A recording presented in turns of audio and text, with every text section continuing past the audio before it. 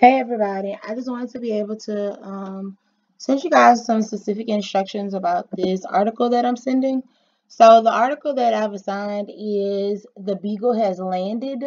It is a LEAP 2025 SMART article, meaning that it will help the students zone in on any LEAPS-like skills that we've taught them this year.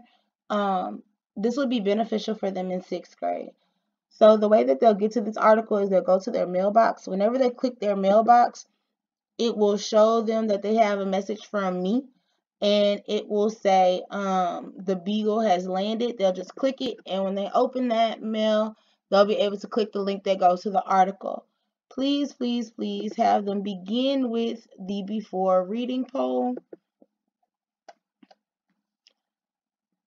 If I can get, there we go. It's just a simple question. Ask them, do they agree or disagree with something? And then they'll explain why they feel that way. They will read the article by clicking the article tab. The article is 2 pages, so they'll need to pay attention to that and click to the second page as well. After they read the article, they know that they have to complete the activity questions. The activity questions, there are a total of 10 of them. They need to make sure that they answer those as best as possible. With Achieve3000, they know that they have the opportunity to answer the question twice. So if they get it wrong the first time they answer it, it will give them a second opportunity to get the question correct. They'll need to refer to sources. Do not go back to this article tab. What they'll need to do is click refer to sources so that they don't lose their progress on their questions. If they click the article tab, and it will delete the work that they've done. Not quite sure why it does that. So they'll need to read the article. At the bottom of the article, what I like is how they include these vocabulary words that the students may not be familiar with. They can play them and play the definition as well. They can just minimize this so that they don't have to keep opening it all over again. After they complete all 10 questions, they will submit each one. They'll do the after reading poll. It just sees if they've changed their mind or their answer on how they felt before they read the article.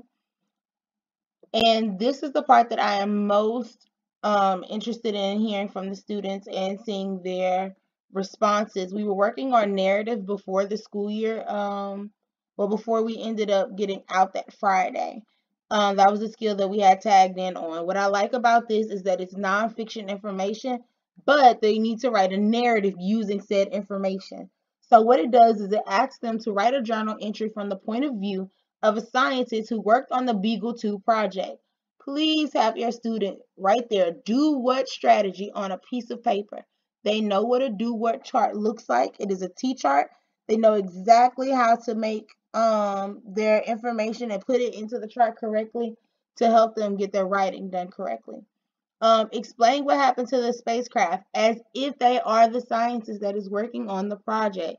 Tell how they felt about its recent discovery. Use vocabulary words and descriptive phrases from the news story in their answer. So they still have to use text evidence, but not in the sense of, according to the article, they may say, as the news story said, this, including their evidence that way.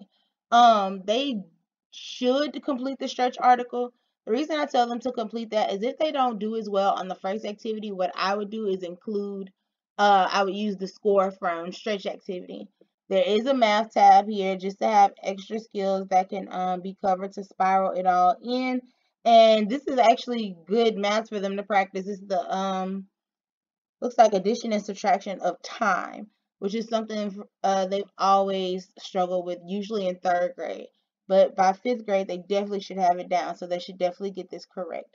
If you guys have any questions, please do not hesitate to ask me for help. I will go ahead and post this video to Google Classroom and be looking forward to the next lesson coming up.